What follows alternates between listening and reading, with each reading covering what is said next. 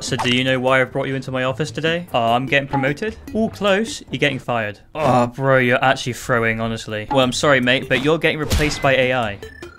Hang on. Boss, that's a micro. I said you're fired.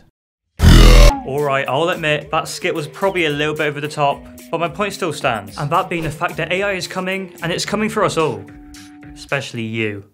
Okay, I was a little bit mean, I'm sorry. But let's just hold our horses for a second, because someone's grandma might be watching this and thinking, what the heck is an AI? Well, get ready, you denture disciple, because to put extremely simply, AI just teaches robots through trial and error so they can learn and get great at their jobs, thus stopping them from ramming their face into a wall like an absolute nutcase. So now with the recent influx of AIs getting really good at jobs we once thought only humans could do, that begs the question.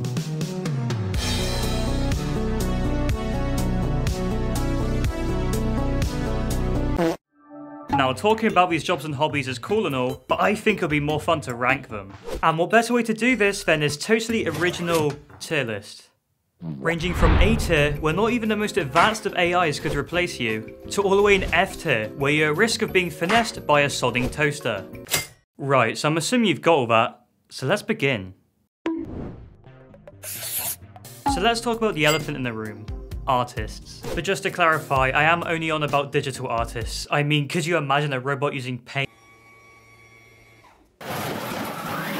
Now, a lot of people do tend to think that artists are going to get replaced by AI because it can make art that looks generally amazing. I mean, until you realize that everything is 6 fingers. Right, so some things might not be looking great. But to my fellow artists, before you give up, you might want to consider these 3 things.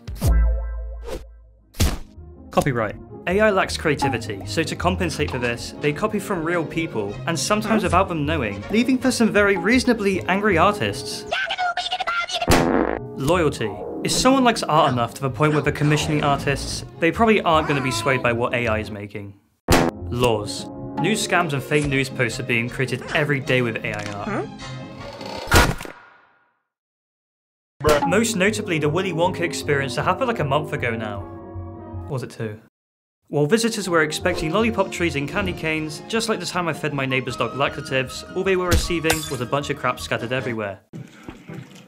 So with all that in mind, you're probably wondering, where would I put artists on the tier list?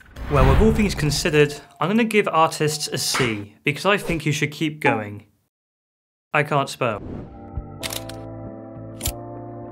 Now, when you consider the fact that video AIs are capable of making things that look like this, yeah, these puppies aren't real. Sorry, buddy. You might think that filmmakers are, well, cooked. And while I wouldn't blame you for thinking this, as someone who likes to make films and skits themselves, there's something that keeps bothering me. Let me explain. When filmmakers make a scene in their movie or show, there's always a reason behind the lighting or camera angle they choose. Take this example from The Matrix, a close-up shot as the face is the subject, a blurry background to keep the face the center of attention, and manually adding lighting to set the tone. And this is just scraping the surface. And filmmakers do this for almost every scene in a movie, so it flows nicely together. So let's say in theory, you are going to make a movie with AI.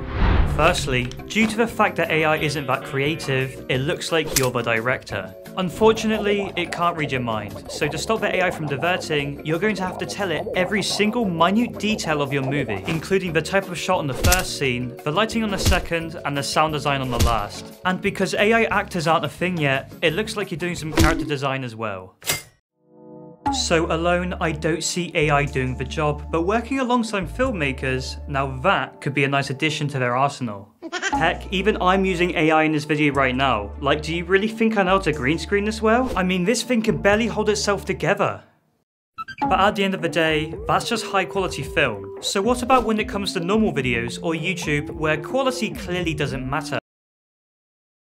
Well, I mean, it's inevitable. When everyone has access to video making AIs, either everyone's going to be chill and not abuse it, or we might suffer a half-baked AI video apocalypse. Mate, there's too many of them. We're gonna get overrun. No, don't worry. I got this.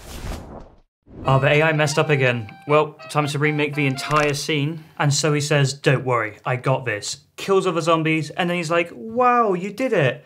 And then they proceed to make out. So in conclusion, video AIs are extremely powerful and will continue to evolve in the future.